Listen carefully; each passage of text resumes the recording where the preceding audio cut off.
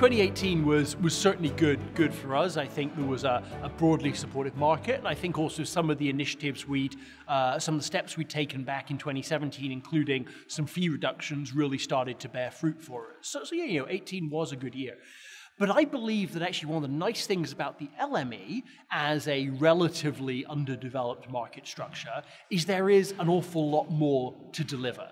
I think there's a whole set of participants out there who we can bring into our community who perhaps aren't trading with us at the moment. And yeah, we've looked at doing that in the past, but we've perhaps taken the wrong route because we thought we had to make fundamental market structure reforms to bring in new trading participants.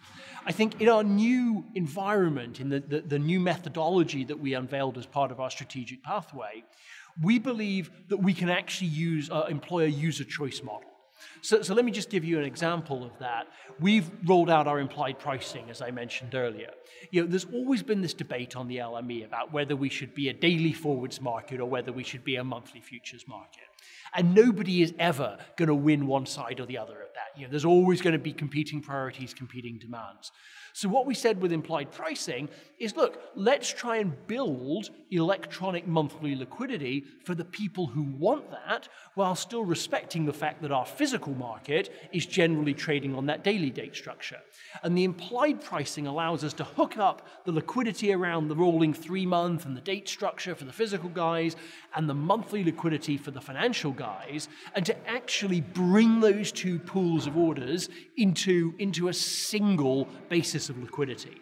And that's something that we built the technology for, we've deployed, and actually if you look at the bid offer spreads on the monthlies, the monthly contracts on LME Select, they're tighter than they've really ever been. So that's a great example of where we can now say to our friends in the financial community, look, we haven't fundamentally changed our market structure, we haven't become a monthly futures market, because that wouldn't be the right decision for our core stakeholders. But what we have done is built the liquidity on the curve where you asked us to build it, and now we'd like you to come and see if the LME works for you. One of the great things we did as part of our technology build last year was to roll out our LME Source multicast market data product, and that's actually based on the Hong Kong Orion market data platform. And actually taking that theme forwards, we've committed that the next generation of our trading platform, we're going to build off the Hong Kong Orion trading platform, which currently powers the cash markets out in Hong Kong. We are embarking in, I think, the most ambitious technology lift in the history of the LME. As I say, we spent a lot of time in 2018 building some of our tactical things like trade at settlement or implied pricing or VWAP trading, which many other markets have as standard. What I'm exciting is in 2019 and 2020, we want to accelerate from just catching up on technology to being a real technological leader.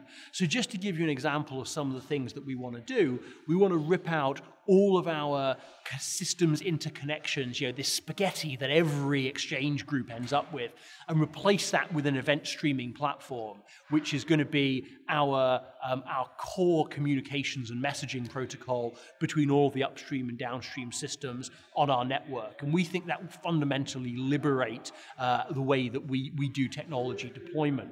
We want to look at our clearing platform and think about how we can deploy that as a set of microservices, which we're going to do first with our move to VAR.